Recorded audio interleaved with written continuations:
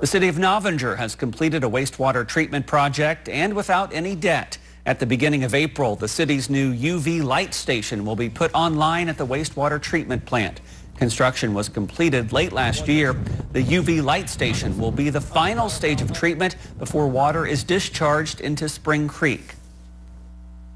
It means that it's one less thing that we have to worry about for the next few months, as we know that there are more permit requirements that are coming from the Environmental Protection Agency and from the Department of Natural Resources, and we have to plan ahead for that rather than waiting until we get to that moment. But for right now, this is a piece that we needed to get taken care of in the infrastructure of the city.